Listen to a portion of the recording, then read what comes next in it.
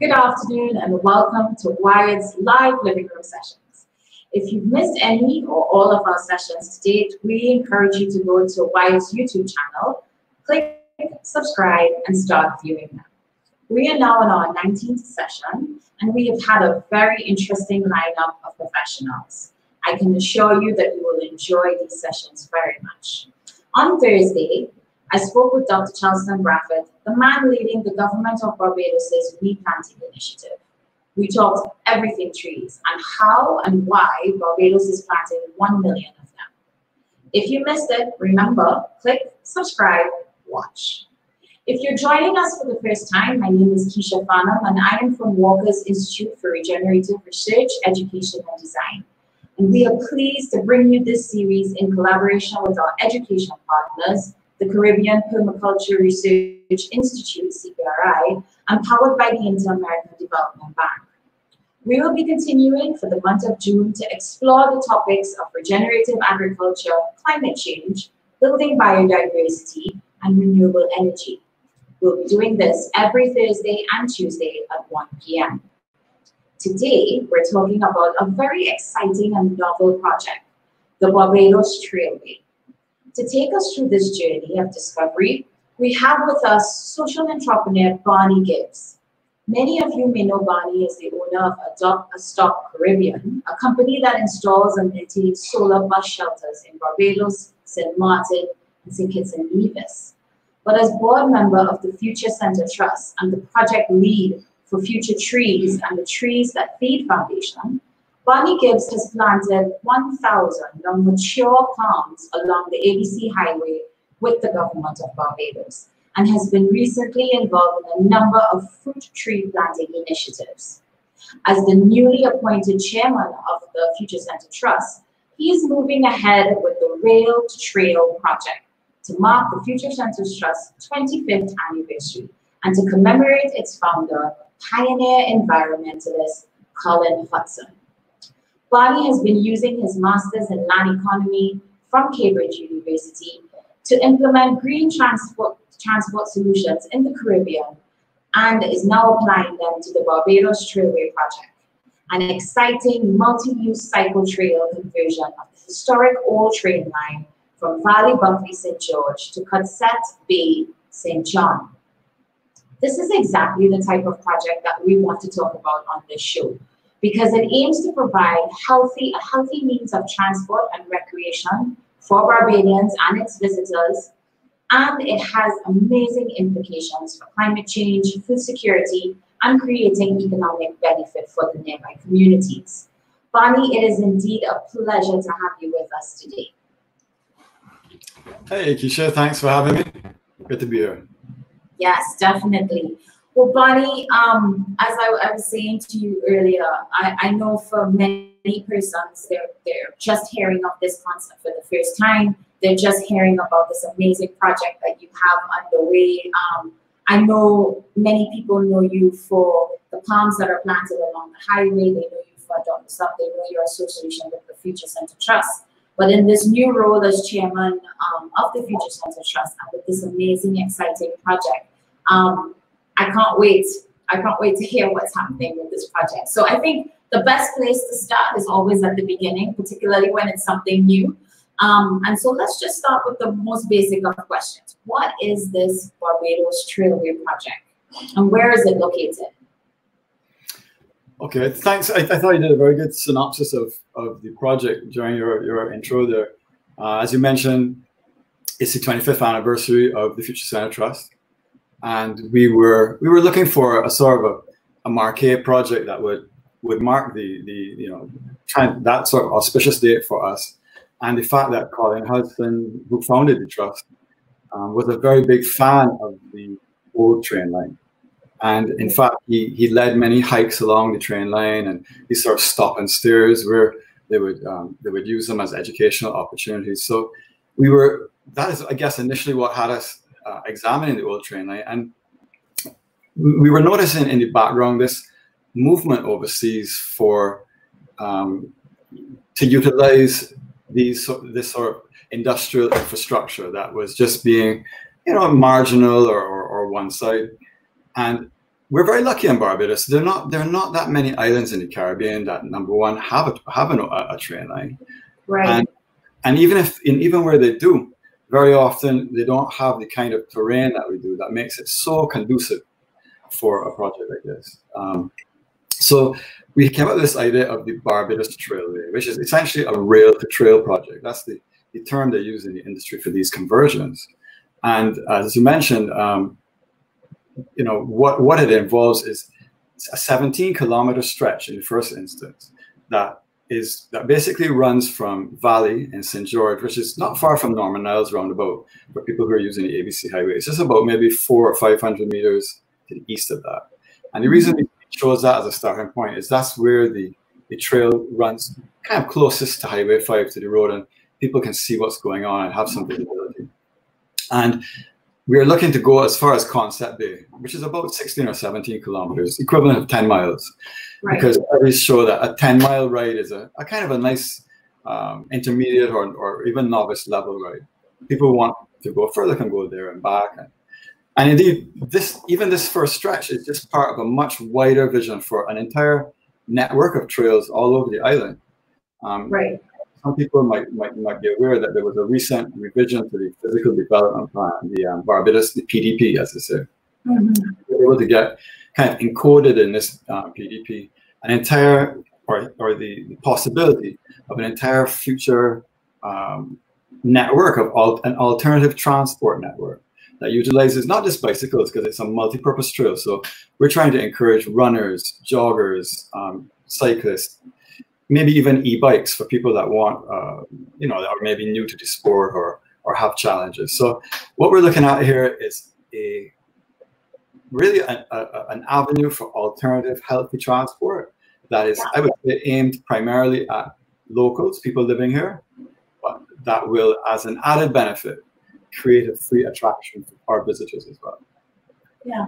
So in terms of, it sounds quite expansive when you said 10 kilometers. A novice could do it. So I trust you. Yes. I haven't been bike riding in a very, very long time. I mean, I used to do it so much when I was younger. So this is probably incentive, right, for me to get going. And I do know that for those who are part of the cycling community, having a safe space to be able to do that is always of major concern.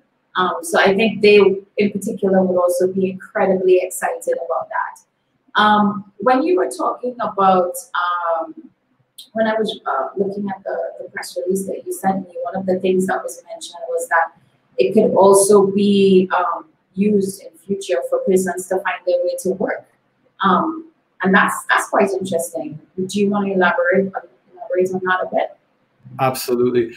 Well, the trail, I guess, in the first instance was conceptualized as a recreational space, because I think during the COVID lockdown as well, it added a certain level of urgency, because we could sense that there was really an appetite, you know, while people were shut up in their houses and the, you know, children climbing the walls, and there was an appetite for outdoor recreational space. Yeah. I think that was demonstrated as well by the South Coast Boardwalk, which was kind of an afterthought, but you can see that it's been embraced by locals and visitors as well. Yes. Whereas the bike trail now is almost like, is scaling that up. It becomes a rural South Coast Boardwalk that is 17 kilometers long, that has this added dimension, I guess, or this added possibility for actual commuter riding. Because it's not outside the bounds of possibility that someone, let's say, living in Vineyard in St. Philip, but maybe working at Sky Mall, they could ride without encountering any traffic along a smooth asphalt surface and be at work in about 15, 20 minutes. Yeah. You know? And if you take it even further, maybe someone living, working in Bridgetown, they could ride from Union and St. Philip, come along the bike trail, 15, 20 minutes, and maybe there's a city circle or some kind of shuttle transport that is touching Sky Mall and transporting people then to Bridgetown or to Warrens. Yeah. So you see where it could be an opportunity to commute and get your daily exercise while getting to work.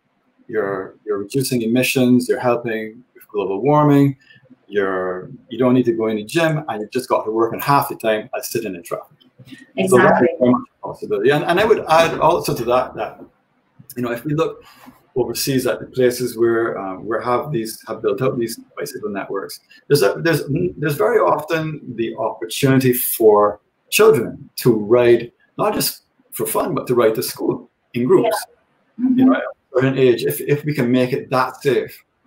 You know, I rode to school at Harrison College. I think I was probably one of the last people that rode to school, because there was a massive bicycle room, and there were about 2 or 3 bicycles. Myself and my good friend Ian Thompson, we were some of the last people right in there, and eventually they converted it to storage and so on. Yeah. So, and if we go back a generation behind that, my grandfather, and I think many of our grandfathers, rode to work.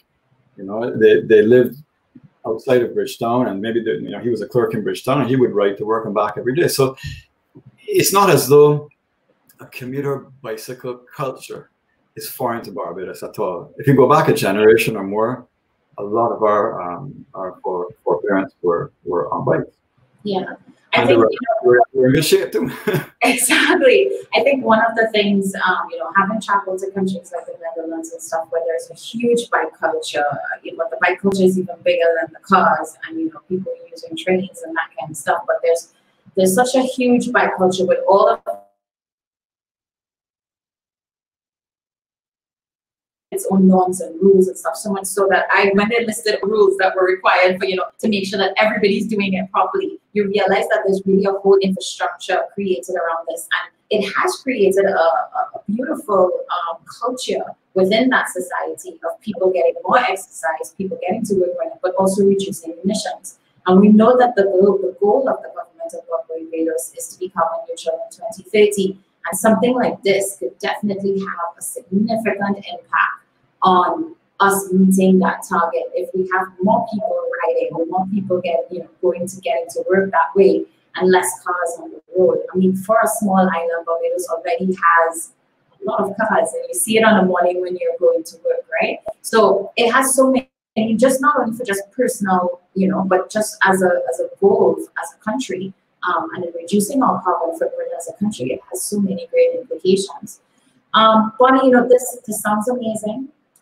But you know, the question always comes up: how are we going to pay for it, right? It sounds amazing. It sounds like, you know, expansive. There's definitely a lot of marketing in terms of getting people to make that cultural shift. That's going to be, you know, needed around something like this too, along with the physical infrastructure. So, how is the trailway going to be financed? Yes, well, that is always the big question. I think when we speak about financing this trailway, we can break it down into sort of two phases or categories. You know, there's the capital cost, and then there will be the operational cost, of sort of maintaining the trail after it's built out. And the actual second part, the operational cost, the maintenance cost, we've gone fairly far in terms of getting commitments from the corporate sector, individuals, even people in the diaspora who are very interested in this project and who would be willing to let's say cover the small ticket items, the benches, the landscaping, the interpretive signage, a lot of that, and indeed the maintenance. So it's not just an 8 or 10 foot asphalt strip for the bikes. We also want to have an 8 foot grass verge either side. That runners and walkers can ride on. That will need to be cut. And so we do have in mind companies who would pay for that cutting once or twice a month. The big problem is the upfront capital cost, because 80 to 85% of the cost of this project is paving of it. Now, just to give us some perspective, in most of these projects overseas where they try to do these rail-to-trail conversion, all of these costs I just mentioned are insignificant compared to one massive cost, and that is the cost of acquisition of land. Here in Barbados, the government already owns the bike trail. This is the beautiful thing about this project. When the train line went out of business in 1938, the land eventually reverted to the state. So the entire length of this trail, the part that we're looking at now, is either owned or at least controlled by government. And so that removes about 60 to 70% of the usual cost of a bike trail project, leaving us a still significant cost of paving it. So the paving now, we're seeking ways to try to reduce that. And I have to give a shout out to the Ministry of International Transport and Tourism, because what we realize is that at this very moment, they are doing a project where they're removing the top surface of the runway. Yes. So as they mill this top surface of the runway off, there's a possibility for us to recycle some of that material into the bike trail. This is not normally done on a road that would have 18-wheeler trucks and running on it, but for what they call a low-load application, like a bike trail, it's possible to take some of this recycled, this granulated asphalt and cook it back in to the Barber Green as you pave. And so the next shout out is for CO Williams Construction, because they have also offered to do this first demo phase. The demo phase being a 1 to 2 kilometer, I would say, proof of concept from Valley to Bulkeley, that we want to really showcase exactly how the paving would look, how the landscaping would look, how the grass verges, the benches, everything, so that we can use that as a platform then to try to attract sponsors or donors for the rest of the length of it. And through those two strategies, having a partner who's willing to do the work at a concessionary rate, and having the land basically owned by government, and then additionally them helping in the sense of giving us some recycled materials. And the recycled aspect of it really appeals to us. You know, if you spend trust, we promote recycling. So it's consistent with the theme. I think that has been we've been able to bring the overall cost of the 17 kilometers down from the $9 million Barbados dollars quoted in the paper to about 6.9 Barbados dollars. So you're talking 3.5 million US for a national bike trail project, 17 kilometers long. I mean, there are houses in Sandy Lane that cost 3 times that much, you know? Yeah. So I say all that to say that this, even though the numbers may seem big, this is an extremely cost-effective project because of some very unique circumstances that exist here. Yeah, I'm listening to you, and I've said on the show before that, you know, we use the term stacking functions a lot. It's a favorite term of our chairman. And if this is not stacking functions, I don't know what is. It's amazing because, you know, if just to break it down, you know, if you think about how much it would have cost you to bring in asphalt to just do the trails alone, if you weren't recycling something that was already in use. But not only that, I'm seeing a very clear public-private partnership definitely coming up here, you know, with the support of the government and with the support of private sector. And that is the kind of relationships that we've talked about constantly on this show that are necessary for catalyzing change, right? There's no way that one institution can do it on its own. I mean, we all know that, you know, as small island developing states, Barbados and other islands included, the resources are quite limited. So you have to find ways where things that are already existing, how can you reuse, repurpose, recycle, right? But also how you can work together in partnerships to get the job done. And so it really is quite fantastic. It's a really good model. And I mean, I just did some cursory research on Google to see if there was any similar project in the University of the Caribbean. And I didn't see anything that looked quite like what we're talking about right here. So this could also be a really good best practice as we continue throughout this, as to how a project of this magnitude could be undertaken by a country that has limited resources, led by an NGO, you know, bringing together government, bringing together private sector. I mean, it sounds amazing. Yes. Yeah. I agree with everything that you're saying, and I think that to even take it a step further, if we can sort of spread the love, as you said, and get as many stakeholders involved in this project, or benefiting from the project, it's going to be even that much more durable and resilient. You know, when I say that, I'm not talking about the entities that are directly contributing through sponsorship or a donation for asphalt, but just the entities that would experience a kind of halo effect near the trail. So if you have a rum shop that is within a stone's throw of the bike trail, of the train line, or if you have a snackette, you can imagine that the increased footfall would be a great boost to a lot of these rural businesses. Yeah. which are very often, I think, a bit neglected as we focus on the coast road and tourists and that type of thing. This entire rural corridor would benefit from this. You're basically putting footfall right through some of the quietest agricultural areas in Barbados. Yeah. And it's quite beautiful too as well. I mean, when I first moved to this island, I wasn't sure how long I was going to be in. It was just kind of my goal to see everything. And so on the weekend, I would just drive. And the interior of Barbados is so stunningly beautiful. So I can imagine doing that on bike. And I think even Barbadians will have an opportunity to rediscover their own home through something like this. Yes, I mean, it's really stunning. And particularly right now, after that first rain, when it's starting to green up a little bit and the canes are down. I mean, when you ride on that trail, and it can be ridden on right now, you know, with the mountain bike, we want to make it more accessible. At least this stretch. The stretch beyond Conset Bay, which goes up the East Coast, we would always want to keep that as a mountain bike part, where it's a bit more rustic and natural. But this part that we're looking to pave is really very beautiful. It's very undulating. It's St. George's Valley, and so yeah. I mean, well, the other thing that before I forget, when we're talking about getting people involved, is that we may also be able to offer, as part of this project, some kind of bike rental concessions or vending concessions, you know. So there may also be sort of economic opportunities for small business people around this this particular project. So yeah, there's going to be direct financing of it. There's going to be a halo effect for these surrounding areas, and then there will be sort of small business opportunities as well. Yeah. So we've talked about all of these exciting. We talked about a lot of good stuff.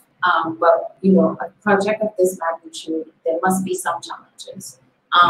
And so if you had to identify what are the problems and challenges that you anticipate, you know, that you would encounter once the railway is up and running, the trailway is up and running. Yeah, I mean, anytime you are dealing with a project of this magnitude and high levels of public use, which we hope and anticipate that we will get, you always have to confront the issues of safety and personal security. Safety, in a sense, I would start by saying from traffic, you know, safety as in avoidance of collision with vehicles. And that is more of an engineering fix. That a lot of that can be mitigated through design.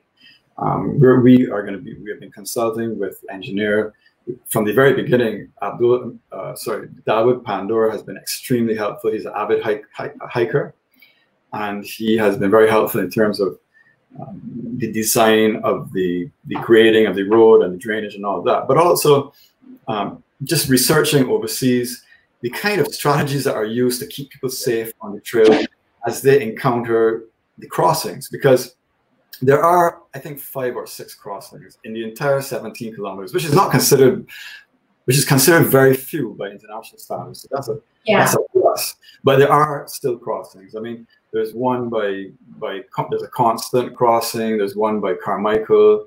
There's by Windsor, I think by Carrington, and by Three Houses. So what we mean by that is, you know, the bike trail does encounter Transnet cross the main road at those points. So what a designer, landscape architect, or engineer will come up with is, this is an example. There are many different ways, but that 8-foot tarmac strip can split into what I call a snake tongue, right? So it splits into 2 4-foot or 2 5-foot strips with a low landscaped island in the middle, just before the crossing. So that alerts the rider that something is coming, something is happening, and it causes them to split like that. It also, by the way, stops cars from entering the bike trail. So that's an added traffic cooling measure, or traffic calming measure, as they say. Yeah. Because, you know, if you put bollards or something like that, the minute that an emergency vehicle has to come in, they don't have the key for the bollards, and right. So a nice low-tech solution is to have this snake tongue, this low island, with some maybe shrubs in it, that the ambulance can drive over if there's an emergency, no problem. But it is known to keep out 95% of the most whatless persons from coming. Okay. As you make this snake town and you are crossing over the main road to get to the other side, there's usually a sort of a raised crossing, sort of a 10 or 12 foot low flat, usually paved with cobblestones or some different surface that alerts the drivers, so that the drivers now coming down from the main road have to slow down when they encounter the bike trail crossing. And then there would be signage as well that brings that to the motorist's attention. So that's just one example of the different traffic cooling measures, but calming measures, sorry. But also, there would have to be, I believe, lighting and surveillance cameras, because surveillance cameras will also pick up the kind of if there's any unauthorized use of the trail. That's another sort of engine, design fix. But also, we shouldn't sort of discount this. What they've found when we talk to our counterparts in other countries is that there's a certain social deterrent that happens if enough people using the trail, enough legitimate users on the trail, they kind of crowd out the unauthorized use, because in Bajan parlance, they would tell you where to go. People will call out unauthorized trail, and that's a very important part. So, the safety in numbers, right? Safety is another aspect. We were just talking about safety from cars, but Barbados is a beautiful place to live. We all love living here, but it's not utopia. It's not Xanadu. It's not Shangri-La. This is a real country, and we do have to be mindful of personal security, particularly since we're trying to, let's say, close a bit of a perceived gender gap when it comes to bicycle use in Barbados and indeed the Caribbean. We want to achieve that sort of equality that you get in other countries in terms of the demographics of the use of the bikes. In other words, we want men, women, boys, girls, everybody to feel comfortable using it. Yeah. And one of the biggest deterrents to that will be any perceived threat to personal safety. So again, there are strategies, the obvious, like lighting at key areas, surveillance cameras. What they do in other places is they identify frequent users and they kind of deputize them to become, I guess, like a trail monitor who has the report. They have a direct line of communication with police. There's also usually some kind of police presence, either on Sedway or on bicycle on the trail. So kind of following the South Coast Boardwalk playbook, the protocol there, as a way of mitigating any security issues.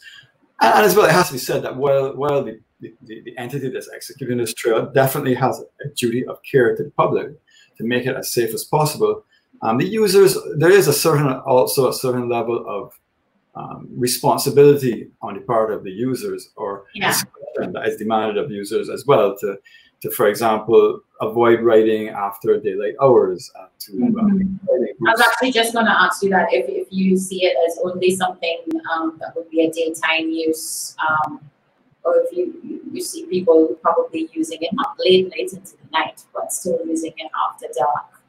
And if lighting and stuff would be a consideration, possibly not in the initial stages, but later on. Yes, lighting is a huge expense, but we have budgeted for lighting in key areas. But the extent that the entire trail is not going to be lit from end to end like a stadium or a basketball court. Yeah. Then I would say it makes sense to at least put up signage advising people not advising people to confine themselves to daylight hours and to ride in groups or with a buddy group. Yeah. I think as something that is not necessarily, as you said, older generations have done it, commuting on bike, and you see a lot of people still doing it today. But I think you're going to need to have a very comprehensive education program of just, the do's and the don'ts, just kind of having it running on loop as the trailway is under construction. So you kind of get people conditioned before it actually opens in terms of this is the proper use, this is what, if you use it like this, it's not only for your benefit, it's for everybody's benefit, it's for your safety. This is what you should do, this is what you shouldn't do. And have that come across in a way that really speaks to the Barbadian public. I think that's a good idea. I think we should use this lead time, and we don't know exactly how quickly we can pull this off. So there may be a a comfortable lead time. We should use to try to shape expectations, as you said, and shape behaviors, and try to get people in the right frame of mind, so that when it comes about, they can write safely. Yeah. Well, if you're just joining us, I'm speaking to the audience for the first time. Today, we are speaking to Barney Gibbs, social entrepreneur and newly appointed chairman of the Future Center Trust. Barney is the project lead on the Barbados Trailway Project. It is an exciting multi-use cycle trail that is the conversion of the historic old train line. And so we were just discussing some of the challenges that Barney anticipates that we might encounter as people start using the trail. I know earlier you had started to mention opportunities. But what other opportunities do you think the trailway will create beyond the recreational value? If you could expand on that. Yeah, there's so many. I mean, we mentioned obviously sort of more direct benefits like the opportunities for bike rental concessions and this type of thing. But you know, when I was speaking about the lighting earlier, I was thinking about how much of an opportunity there was even in that one narrow aspect of the trail to showcase, for example, you know, the importance of using photovoltaic energy to power the lights. Yeah. And not just the lighting, but anything to do with the trail, because our goal is to make this whole project, or this whole undertaking, carbon neutral, or even carbon negative, if we can. We should have all the lighting as photovoltaic. We should have any maintenance vehicles, if possible, the e-vehicles. Yeah. Any of these shade shelters, because we want to encourage commuter cycling. We're going to have some sort of shade shelters periodically where if it rains, people can duck under, and we can put photovoltaic lighting on those roofs. We can actually even do some water harvesting on those roofs, where the rain collected off the roof is cast to the landscaping in the immediate area. Mm-hmm. and so there's an opportunity to showcase a more sustainable way of building and of living. Yes, that's one. And then, and this is my favorite part, I have to say, there's a whole tree planting, food security, import substitution layer or dimension to this trail that I think could be absolutely phenomenal. And that is, as you alluded to in your intro, the idea that we want to line this whole trail with thousands, literally thousands of fruit trees. Yeah. Other shade trees, but mainly fruit trees. And this is an opportunity on many levels, because it provides, I suppose, in the first instance, a way of providing material or maybe say root stock for other people to take these plants, and yes, they can eat them, they can blend them, but they could also, because we're looking to plant improved varieties, right? Mm-hmm. Over the last 3 years, we've been going up every year to the mango festival. Yeah, there is a festival. Yeah. Mangoes, that's my name. International Mango Festival. So yeah, and you get to eat lots of mangoes, and it's in, of course, this year sadly it didn't happen because of the COVID, but it's an annual event. It's held at the Fairchild Tropical Garden, and our regional partner, a group called Trees That Feed, mm-hmm. have been very, very kind in helping us to get up there. And the goal was, every year they judge the best 10 mango varieties from all over the world. So from Cuba, Haiti, Israel, you name it. And there's a judging panel. They choose these 10 mangoes, and Trees That Feed said to us, look, if you get the budwood from those 10 varieties and take them back to Barbados and graft them onto the local fruit trees, mango trees, by the time the project happens, you'll be able to plant the entire trail with these improved mango breeds, showcasing mangoes from all over the world. So now you see that there's an international fruit improvement dimension to it all, just in terms of what is planted.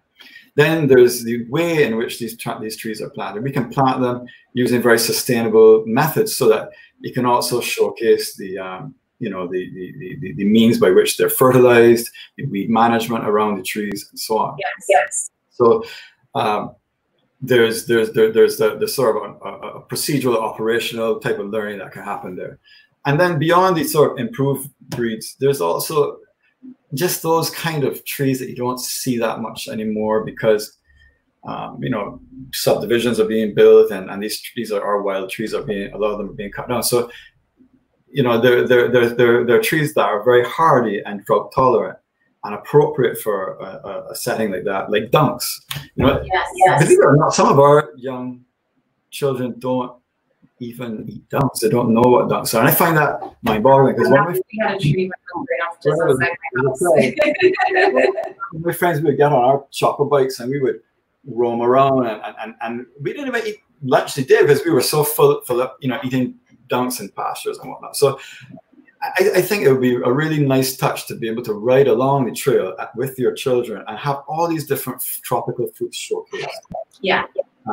And then, of course, is that practical side of things where you're adding biomass, you're reducing emissions, you're counteracting global warming, and actually providing food for people. I mean, somebody's food.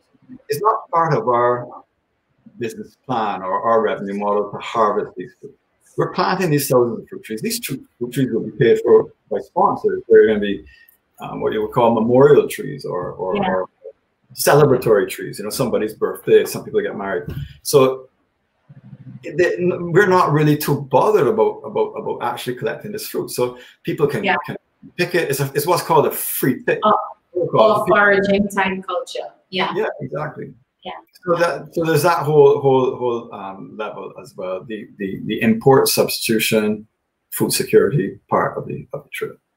Yeah, I have one important question for you. How can I become a judge at this mango festival? I've tried this sounds like my dream job. This sounds like what I should be doing with my life. But if you need somebody to taste them when they get here, I'm putting up my hand for the job. Well, I tell you what, if we can get the trail built like I want, and we can have this great diversity of mangoes. If you eat a mango at every stop along this trail, you'll become an international mango expert, and then you'll be Definitely, I think you've just added a whole layer of excitement for the mango lovers for sure. But you know, so I'm hearing from everything that you're saying, I'm hearing there's going to be creation of livelihoods, right? So we had mentioned earlier, you know, you have opportunities now for people who may have a small shop, rum shop, somebody who's selling food, etc., along the trail to be able to have pop-up businesses. So there's the creation of a new economy. There's creation of food security and that foraging type, which has worked very well in other parts of the world, foraging type community. There's an opportunity for adding new varieties, but also conserving varieties that already exist, and also making the varieties that are already there even more tolerant to disease, etc., because you're bringing in, you know, varieties that are very hardy, right, to our environment, drought tolerant, etc. And then we talked about reducing carbon emissions. So we're looking at the reduction of carbon emissions that the trees of themselves will bring, of people using the bikes more than using cars. And all of this going towards the overall goal of Barbados for 2030, which is to reduce our carbon emissions to net zero. So again, your project hits it on all of the different levels in terms of stacking functions. And it really is a very, very exciting project. I know you mentioned we started to talk about young people and parents being able to bring their kids to experience things that they may have lost along, with our generation, in terms of the younger generation. So what benefits do you see, particularly for young people, of this trailway? Well, the youth and children have been at the center of our planning and our deliberation of this trail from the very beginning, because we really see them as benefiting most directly from this trail. You know, right. On an obvious level, there's the health benefits. I mean, we have to confront the fact that we do have a very high rates of NCDs, non-communicable diseases, in this part of the world. Barbados is no exception, and in fact, particularly when it comes to children, we have to be very mindful of that. So on a sort of a health level, there's this very obvious benefit to the youth of using the trailway, just being active and engaging in active transport. But the other sort of aspect of that we consider extremely important is just the educational opportunities around this trail, because in one way you can sort of see the Barbados Trailway as this long linear outdoor classroom opportunity. Yeah. You know, because we all remember being able to go on a field trip and how much fun that was at school, and just getting out in the outdoors, and that's where you can really learn about geography and history and the environment and agriculture, and this creates an interactive opportunity where, you know, teachers could take out groups and engage the trail. One of our project partners, two of our project partners, which is Dr. Tara Innes from UE and Kevin Farmer from the museum, they've done quite a bit of research along the line, and you know, there's some interesting stories that can be told through the trail. I mean, on an obvious level, the trail, the original train line connected sugar factories and plantations. So there's that whole story of sugar that can be interpreted along the trail. But you realize that the other the other facets of it, like for example, at Three Houses, there was an Amerindian settlement at the spring there, and so they've been looking to do some pre-Columbian archaeology of the pre-Columbian artifacts there. So there's a whole story of, you know, Barbados before colonial settlement that can be told in that part of the trail, and so on. Not to mention the sort of environmental aspects that we spoke about earlier. And then because the trail runs through what is really, or could be, the breadbasket of Barbados, the St. George Valley, there's many points of contact with agriculture and farms going through there, where, you know, the teaching of organic techniques and permaculture principles could be showcased at certain plots along the way. So it's a truly diverse learning experience. Simply because this is a personal interest of mine from the anthropology point of view, you know, being able to understand all of our Caribbean islands from a time that was before colonialism. I personally feel, and I know there are others who feel that way, gives us a very rich sense of history and a very rich sense of what we come from, or where we come from as a Caribbean people. I think it's quite powerful as you delve down that road. So I mean, that too is an amazing element for young people to discover in terms of the history of Barbados or even any other Caribbean island. In terms of the educational components of it, I feel too as well that if you're able to reach young people now, they're going to be the leaders, you know, of tomorrow. They're going to be where we are right now. And so if they are already in that space and they are already becoming familiar with a culture of biking to work and, you know, being outside and the recreation and etc., it not only improves their health chances going forward and, you know, takes down the overall national bill. So money that would have otherwise been spent in non-communicable diseases and managing that, you can now appropriate that to something else that could, you know, accelerate the nation's development.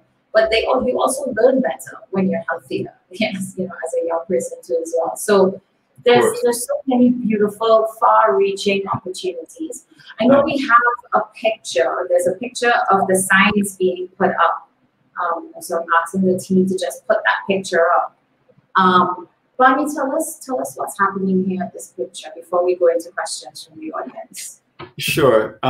So this picture is taken at Valley, which is at the Valley site, and it's showing on the left side. You're seeing the red line demarcates or illustrates the whole 17 kilometers from Valley to Conset Bay, and then the blue section is the very first section that we want to do, what we call our demo stretch. And you know, to use a cricket analogy, we would have loved to come out, you know, swiping sixes, hitting sixes, and do the whole train line one time, but that is not to be because of the economic circumstances. So if we can just punch some singles and rack up runs that way, then that's what we're going to do. And this blue section here will be that first swipe at it. Yeah. And then based on that, we can go further. Okay. And the other side is more an educational element, just letting people know what it is that you're doing, yes? Exactly. Is there anywhere that people can go to get more information or that you would be updating as things become more, as you start to roll out the project? Yes, there's a Facebook page for the Barbados Trailway that we're going to be using to update people. And and the Future Center Trust website, which is currently under construction because we're trying to improve it to encompass the Trailway project. That will also be a source of information as soon as it goes live, which should happen pretty soon. Verbal communications are working on that for us. So there's a space there. Excellent. So there's a space that listeners can get information as we go along. So if you're just joining us for the first time, we are speaking to social entrepreneur and newly appointed chairman of the Future Center Trust, Barney Gibbs, about the Barbados Trailway Project, an exciting multi-use cycle trail that is the conversion of the historic old train line. And I know that we have some questions from the audience, which is excellent. So let's jump into those. Let's see what our first question from the audience is. And our first question is from a YouTube user. So we're encouraging people to go to our YouTube channel, subscribe, and start watching. What role do you hope private sector will play in the completion of the trailway? Is this a good model for public-private partnerships? So we touched on that a little bit. So Barney, if you could just elaborate. Sure, we did touch on it a little bit before when we were speaking about the two sort of aspects of it, the build out and then the maintenance. I think the build out, is a big ticket item, and we've been approaching some philanthropic trusts and high net worth individuals and lending agencies for that bigger chunk. But I believe that where you will start to see a lot more vibrant interaction with the corporate community here and opportunities for the same sort of public-private partnership is in the more operational aspect of things. Yeah. So it's almost like a wedding list, where people can choose according to their budget. So from the very smallest company up to the biggest company in Barbados, you could sponsor one tree. Yeah. And that's why the Future Center Trust site is under construction, because we're trying to build that functionality and where people could scale their contribution. So it depends on how you define a public-private partnership. I mean, in a sense, the government is providing the land. It's government land. It will remain as government land. We're just being permitted to use it in this way at their behest or kindness. So that's the aspect of things. And as we mentioned earlier, they're also donating some of the asphalt. But at various levels, from the smallest company to the largest company, there'll be opportunities for sponsoring a bench, sponsoring a tree, or sponsoring a shade shelter. There'll be opportunities for that type of interaction. It's to be encouraged so that people feel bought into the project. Yeah. So to answer the question, is it a good model? I think absolutely, because even if you had the money in your back pocket to do it, it would not be. It is preferable, I should say, to have that kind of broad-based involvement, because this is a national project and we want people to feel involved. Yeah, and what you get is that buy-in and that vested interest also in terms of its use and maintenance. So, yes, when people feel like they have ownership of something, when people feel that something is important to them, then they take the steps necessary, and they're also looking at others to see what you're doing, to make sure that you don't damage something that they have vested. That's right. So it really then becomes a community project, and you really get that type of buy-in. I know we have some more questions from the audience, so let's move into the next question. This one is from Patrick. Thank you, Patrick. It says, would we want to stop shops opening along the trail to preserve nature? Is it better to allow it for economic gain? Is there a balance? Good question. Okay, I guess a good question. We haven't planned for any type of build out of structures or shops along the trail per se, except maybe a trailhead shop at the very beginning or very end.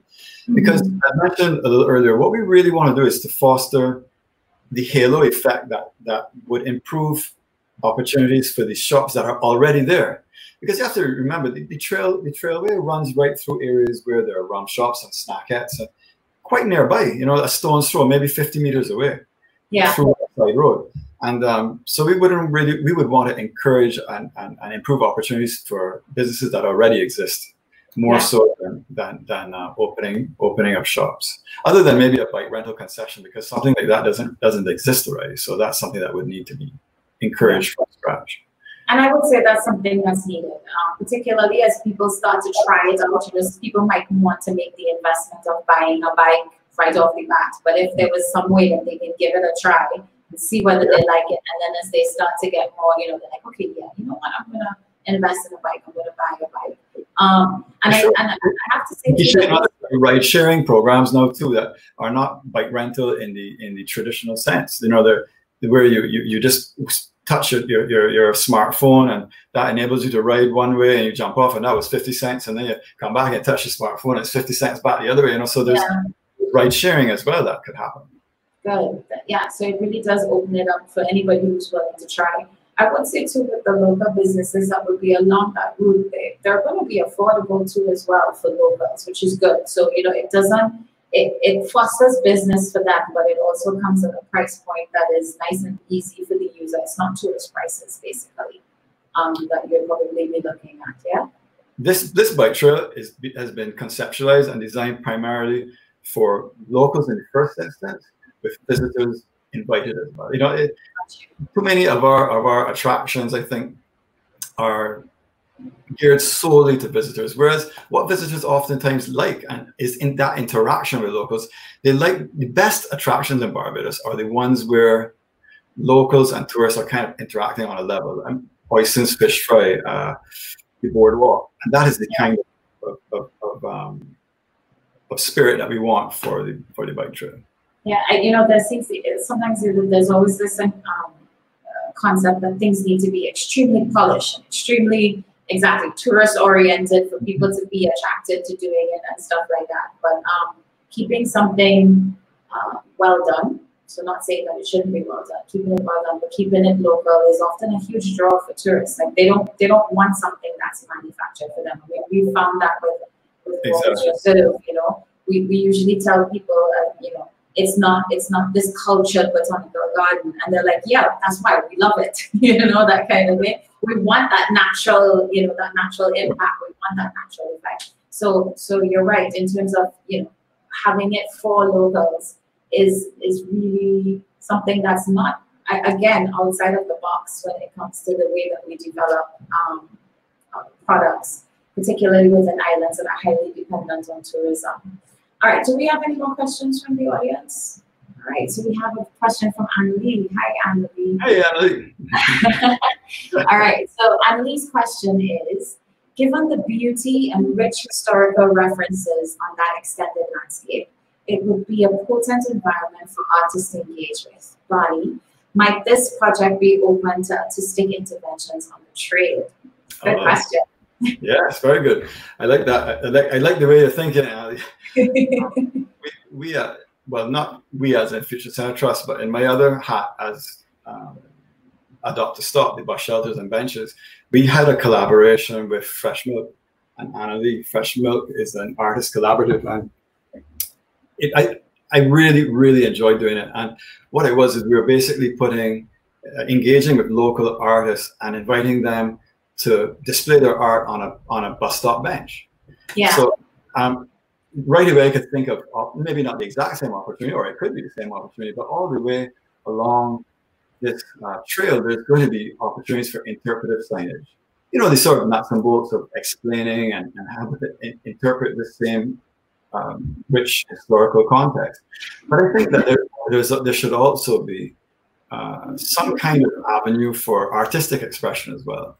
So, you know, I'm glad that Annalie brought that up. And what that actually raises is this bigger point of us wanting to sort of collaborate or invite other stakeholders to the project, you know, with their ideas and with the kind of things that they want to display or reference on the trip. It just makes it feel more interesting, really. It really does. It really does.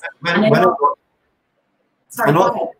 I think it's an important element of this whole trail is to make people feel, yes, comfortable in terms of they're not riding on a bumpy road, but also comfortable in the space, because we don't want people any longer to feel alienated from these areas, right? And if you think about St. George Valley and these big plantations and everything, maybe I'll just tell a quick story to illustrate your point. Go ahead, you have time. Am I out of time?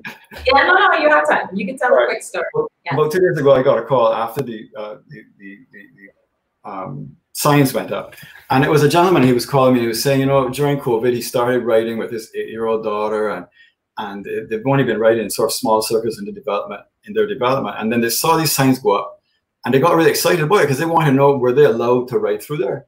And it was a little sad, because I thought to myself, you know, that trail has been public land for so long, but somehow he felt it was a bit forbidding, or he felt alienated from that space. He didn't feel comfortable riding through there with his little daughter because, well, he said so. He said he wasn't sure, you know, if it was private, you know, but he pelting shots at him, he driving through there. And so it also made me realize that there's this another level where we need to make people feel invited to this space and feel ownership of this space. And I think that the art that Annalie is talking about can be a part of that, and the interpretive signage as well. Just it's, you know, you mentioned regenerative agriculture. Well, I think the entire project could be regenerative in many different senses of the word, not just improving human health and improving soil health, but regenerating this enthusiasm for engaging the physical space. Yeah. Well, you know, the whole concept of regeneration is actually a very holistic, and regeneration agriculture is regenerative agriculture, is actually a very holistic way of looking at things. So you just don't look at the land and the soil and the plants. You're looking at the way that people interact with the land, the soil, and the plants. You're looking at the way the economy interacts with it. You're looking at your intellectual capital. You're looking at your creative capital, your culture. There are a whole bunch of different elements that go into that whole concept of regeneration. So definitely a project like this can be considered a regenerative project, because it takes into consideration so many elements, so many factors. You know, one of the things that I've heard persons say to me here for the time that I've been here in Barbados is, you know, that's not for us. You know, I talk about something that I've done and they're like, that's not for us. And I'm like, but it's in your country, it is for you. So there is, and I'm not saying that's everybody, but there is a view by some Barbadians that, you know, certain things are not for them. So having this project come from a place where it is built for locals, you're letting people know right from inception that it is for you, this is yours. And I think that that's a really beautiful concept. I'm going to squeeze in one more question, Barney, because I know we have a couple. So let me squeeze in. This question is from Richard Archer. Hi, Richard. Hey, Richard. Right. It says, can you integrate historical photographs in large signage as a contextual, interactive, and educational dimension to the project? Excellent. Absolutely, absolutely, Richard. I think that the shade shelters that we spoke about earlier, which are meant to be located more or less where the train stops were historically, would be a really good opportunity for mounting displays of photographs, you know, along different themes. Maybe each shelter could have a different educational theme, and the shelter would allow them some protection from the weather and the elements from the sun to avoid fading. So yes, quick answer is absolutely, and I think that the large shade structures would be one of the ideal places to do that. Yeah. Barney, this has been such a great conversation. And if you do have the time, the pressure, if you want to go onto the Facebook feed after, or even the YouTube feed, and place some comments, or perhaps place the link to the Facebook page that you were referencing, where people can get updated, you can do that after the fact. For those of you who may have missed any part of what we're talking about today, please go to our YouTube channel for this recording. You can reach out to Barney to ask more questions. Sorry, Barney, for putting you on the spot. If you're interested in investing, reach out to Barney. we want other people at the table. So. Right? We're trying to get as many people as on board. Thank you so much, Barney. This has been a real revelation for me. And now, I mean, I had an idea, but now I'm even more excited. And I'm pretty sure that others who have listened are more excited and are going to be sharing this message with others too as well. Definitely wishing you all the best for this project. It is definitely a very worthy project. So thank you so much for your time this morning. Well, this evening. Anytime. All right, great. So, you know, we just had this really exciting journey laid out for us by Barney, and I have to say once again, thanks. Please, if you've missed any part of today's session, I'll repeat, please subscribe and make sure that you catch up on the Wired Living Room sessions. Later this week, on Thursday the 18th at 1 p.m., CPRI's Jen Ward-Clark speaks to Nia Talbot of Full Belly Farms in the British Virgin Islands as they explore the topic of hurricanes and climate change, lessons learned on a small island farm. I think this is going to be a really interesting topic, particularly as we enter into the hurricane season, and it will really give you an idea of how permaculture could be used to mitigate some of the impacts of one of the more serious elements of climate change, which is the increased onslaught of hurricanes. So join us later this week, join Jen later this week, and thank you so much for joining us today.